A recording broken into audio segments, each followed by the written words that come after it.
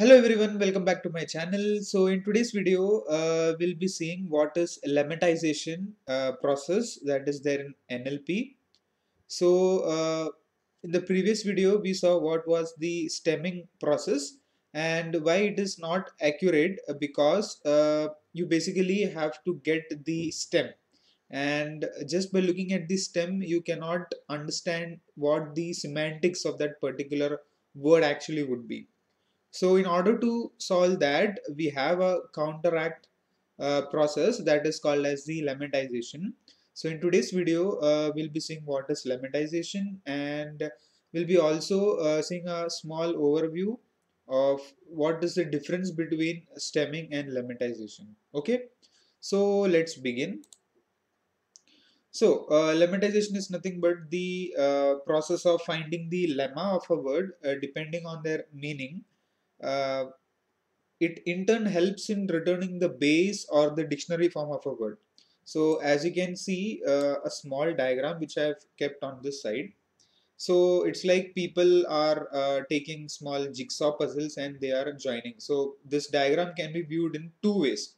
So it can be viewed like people are joining these pieces together or they are removing out of this. Okay. So when all the four people join this thing, then it makes a sense. Or if one person is removing or one part is missing, then that doesn't convey any sense. So it's where the lemmatization algorithm comes into picture.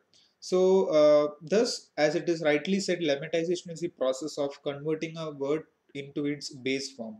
Okay, so whatever its base is actually, I mean the stem, so that can be easily understood, or that process can be made more accurate only by using the lemmatization.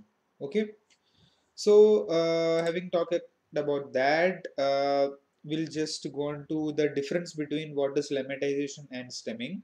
So just a small thing just to keep in mind: lemmatization considers the context and converts the word to its meaningful base form. So it can be considered like a child who is there in a school, uh, who doesn't speak something absurd. So he everything answers everything dependent upon the context. Okay, and stemming merely is just the opposite. So it removes the last few characters, often leading to incorrect meanings and spelling errors. So if you didn't understand one particular word, then you might miss some words, or you might engulf some words inside and you'll speak partially about that. Okay, so that is nothing but uh, your stemming. Okay, so the next part is which one to use. So ideally both should be used, but it highly depends upon the context where you're actually using this.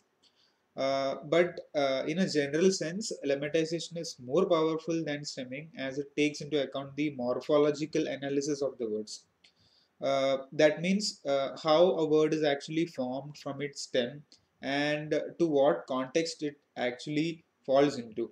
Okay, so in English language literature, you have different words that sound similar.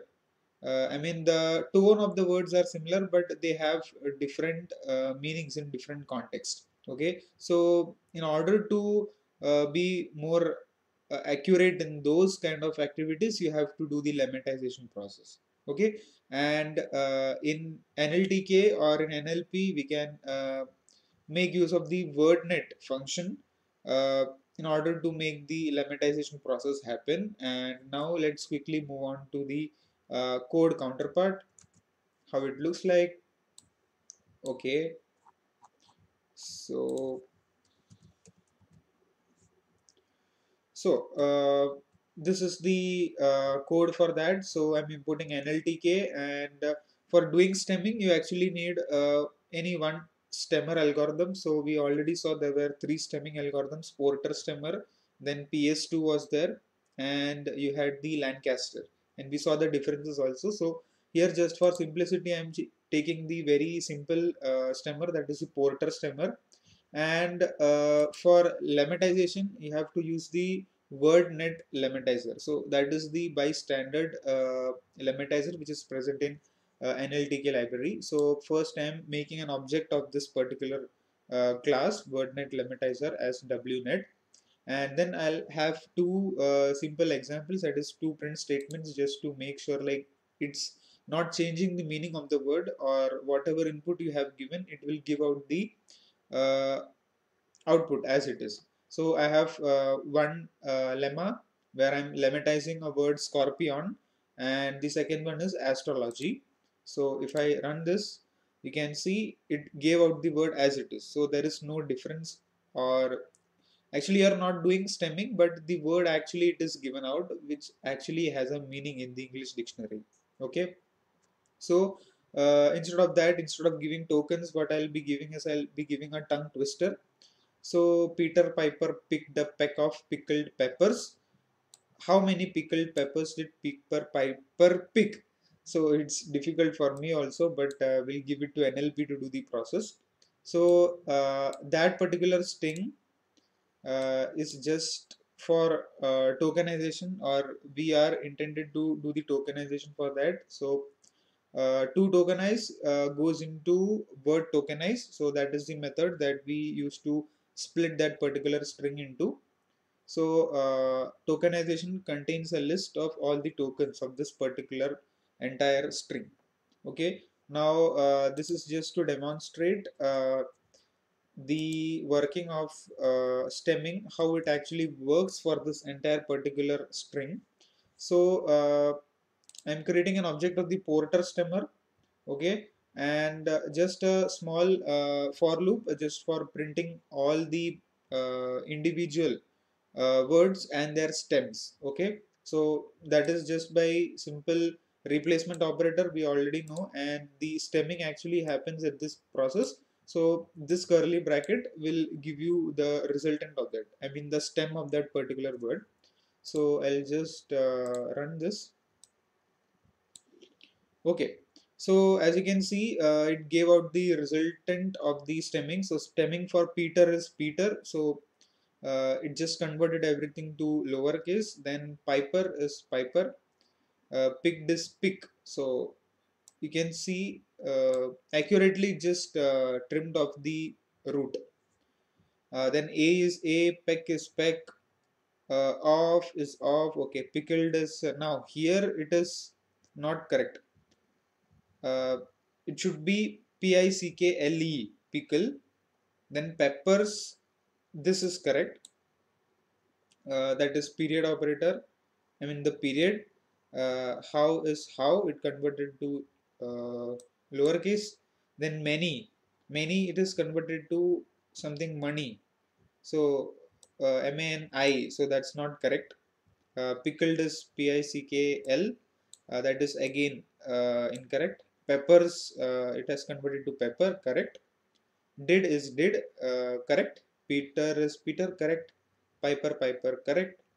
Pick is pick, correct. And question mark, that is for punctuations. It will not do anything for punctuations, just for word, because we are operating that thing on a complete word. So punctuations won't come into picture. Punctuations are actually your stop words. So that will actually filter out for our process, but this is just for the demonstration of the stemming. Now let's look on to what the lemmatization process has to do. So on the same thing, I'll do the lemmatization. So I'll just use the WNet object from this WordNet Lemmatizer class, and I'll just call the lemmatize function over the stem function, and we'll just look for the code what it is. So we have already seen the stemming output. Now this is the lemmatization output. So as you can see, pickled is, it's kept as pickled. Okay, the input was pickled, but the lemmatization process converted to pickled itself. Then you can't make out any mistakes, because it's perfect, because everything seems to be perfect as compared to lemmatization, though that's why it is called as more powerful as compared to stemming, because in stemming you have three different algorithms, so they have different behaviors when you give different data sets, so it will work accordingly dynamically. But in lemmatization it's not like that, it's just a standard process for lemmatization for different tokens and for different strings. So well, that was all regarding a quick overview or introduction of lemmatization in NLP. So hope you guys enjoyed this video, and if you are watching this video for the first time, please do like, share, comment, and if you are new to this channel, please consider subscribing. Thank you very much for watching this video.